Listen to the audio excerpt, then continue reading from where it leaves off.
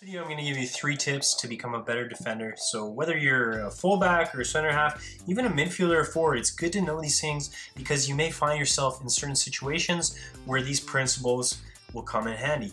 If you don't know about me, I used to be a huge underachiever, but through obsessive self-improvement, I found my success. Earned a college scholarship, played for my national futsal team, a YouTube channel with over 100 million views. I've helped players worldwide, and I'd love to help you improve faster and achieve more. So the first thing I want you to think about is the distance between your teammates, especially your other defenders. So when we're attacking, yes, you want width. You want to get nice and wide. So when we're on the ball, we can use the ball to our advantage. We can move it quickly, 2-touch passing around the back, moving the ball nice and sharp.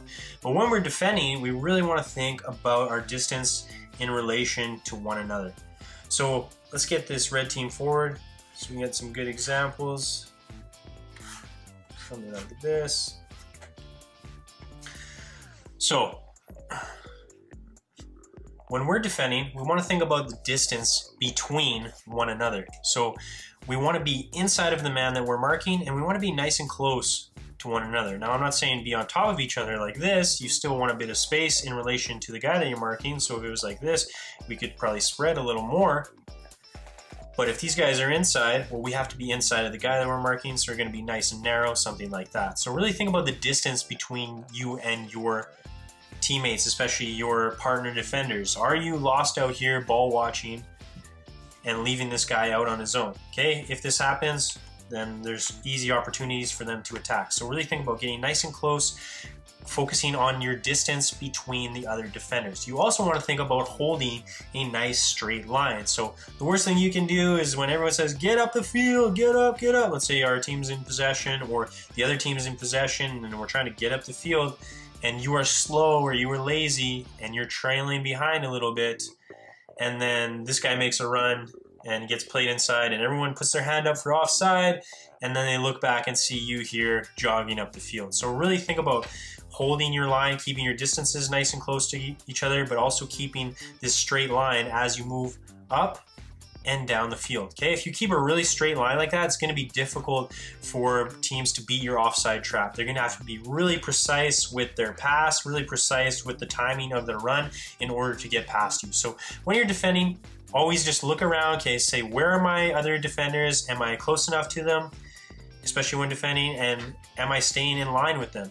Or is someone trailing behind? Okay, if you see someone trailing behind, just get on his case, tell him, hey, get up, keep up with us, and it's gonna help everyone defend better.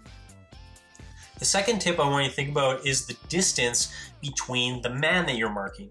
So if you want to become a better defender right away, you want to make defending a lot easier on yourself, anytime the guy that you're responsible for receives the ball, you want to be on top of him and forcing him to have a bad touch so you can gain possession and then play with your team, forcing him to go backwards, giving him no time, allowing time for our teammates to come back and help out on defense.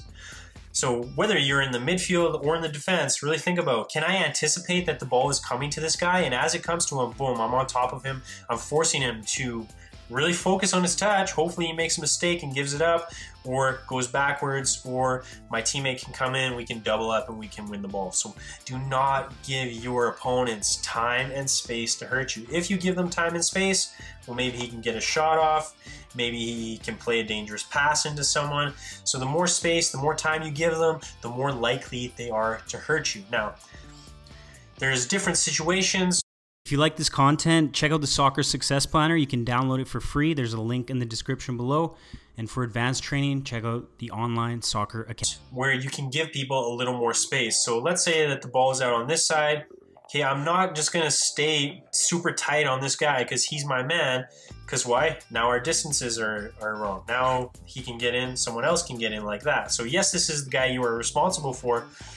But because the ball is on this side of the field, well, I can give him a little more space. It's going to take a little more time, and as that ball shifts, we can start to shift something like this, And then when that ball gets there, I'm on top of him. Okay, so if the ball's on the other side of the field, well, I can give my guy a little more space. I can think about staying nice and compact. I know that if that ball does get played there, I can get there quickly and we can all move across, okay? So we'll really think about where's the man that I'm marking. Number one, where are my teammates? But number two, where's the man that I'm responsible for? And anticipate when that ball is coming into him, can I get there right on top of him? The third thing I want you to think about when you're defending is protecting the space in behind. So yes, I want you to get really tight, but you have to be aware of your weaknesses. Maybe you're not the quickest player, or maybe you're quick, but the striker is extremely pacey.